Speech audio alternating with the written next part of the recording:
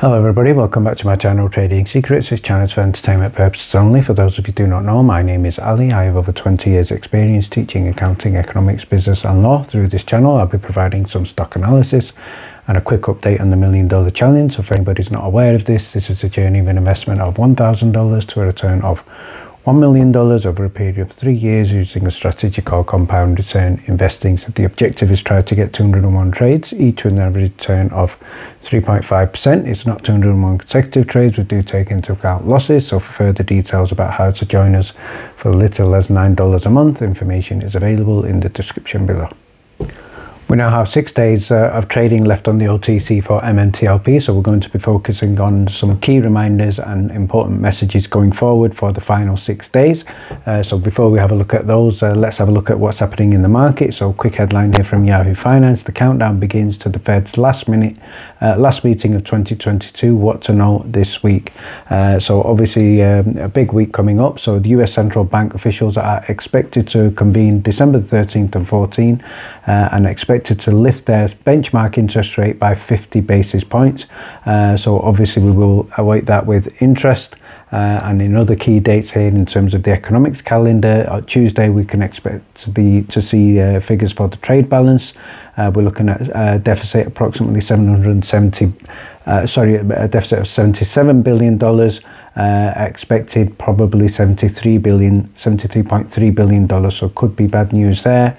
Thursday could be important as well. We're looking at initial jobs claims for the weekend in December the 3rd, so let's stay tuned for what happens in the calendar. And finally, a headline here from Yahoo Finance with regard to Sam Bankman, and let's see what he's saying here. What Sam Bankman has said is, after misaccounting $8 billion after he misaccounted $8 billion after FTX customers wired money to the hedge fund Alameda and the cash was counted twice.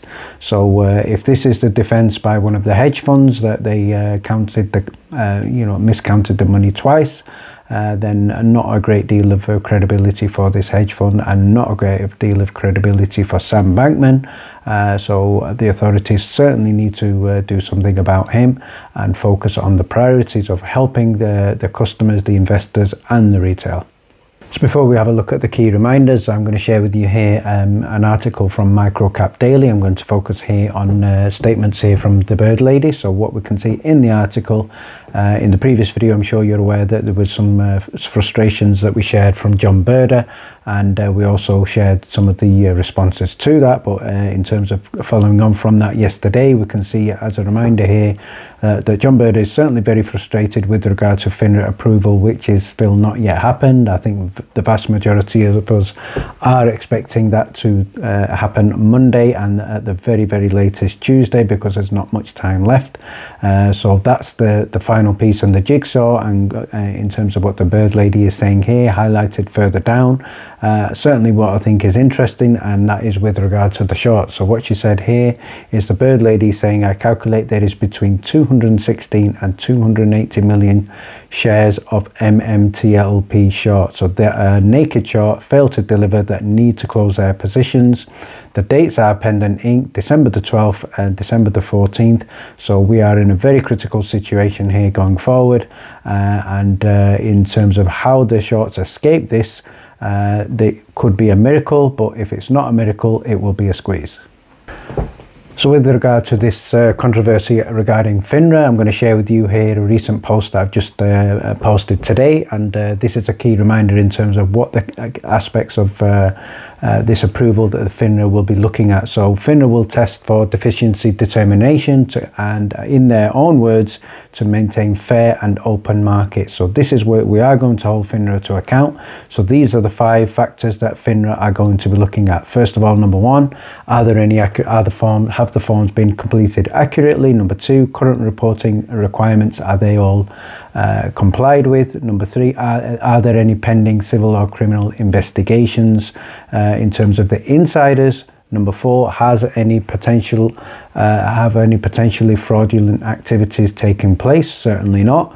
And number 5, has there been any uncertainty in settlement clearance process? Well, we cannot get more black and white than the 12th of December and the 14th of December, and 1 MMTLP for 1 NextBridge. So what else does FINRA want? We have been as clear as day. So none of those apply in my opinion. So as far as I'm concerned, if FINRA are using one of these 5 points, then certainly that would be highly dubious, suspicious, and would warrant appeal, potentially warrant some litigation and challenges. So let's now finish off by having a look at the final 6 days and some of the key reminders. So what I'd like to share with you here is, first of all, the dates and the S1 have been improved by the government regulator SEC, Securities and Exchange Commission, and with effect to Rule 424B. And we are now expecting OTC trading will close on 12th of December. That certainly is what George Palikaros himself has requested. So let's see what happens going forward. But everybody is very, very confident of these dates. The process is still to be completed, and brokers are awaiting receipt of the corporate notices after FINRA approves on their daily list. So we will be checking the daily list from Monday, and as soon as we get the notification on there, we will share that immediately. The DTCC will then work with FINRA to take responsibility to send corporate notices to brokers. We have seen in the previous week, shorts are still shorting, they are still distorting the market, and one of the reasons why is brokers have not received the corporate notices. So in terms of number 4, and we're looking at data with regard to shorts, so there is a strong estimate, 80 million shares short, potentially carried forward from 2021. We haven't seen the volume to suggest that these have covered, so you can certainly have a look at the Bird Ladies figures and also Tony from Market Moves. So what we can see with regard to these amount of shorts, there are, in terms of the number of shorts compared to the number of shares, there are not enough shares available because the whales are not selling, the longs are not selling. So we are in a critical situation, but the shorts must close their positions, otherwise brokers will close for them if needed. And as far as I'm concerned, I think the date will probably, critical date will be the 9th of December. And remember this key message that we have been reiterating: if nobody is selling, sell limit orders will have to be used. So whether they're used by the shorts or whether they're used by the brokers, they will have to be used. So if you have your very high sell limit orders, that is like an invitation to buy. From your point of view, an invitation to you're inviting them to come and buy, because you are obviously offering them for sale at your chosen price. So the whales have certainly not in the slightest bit concerned. So in the previous video I shared some reactions from William Stewart. So as a key reminder, remember William Stewart is not an insider. He is just a retail investor with a significant amount of shares, and he has not sold. He has got limit orders, many of them in excess of $500. He has been contacted by the brokers who want his shares. He has firmly said no. And another reminder in terms of William, when we have been having the short attacks, he has helped out the retail in terms of buying, and that is one of the reasons why we have seen strong support in terms of the price. It's not crashed in terms of how they wanted it.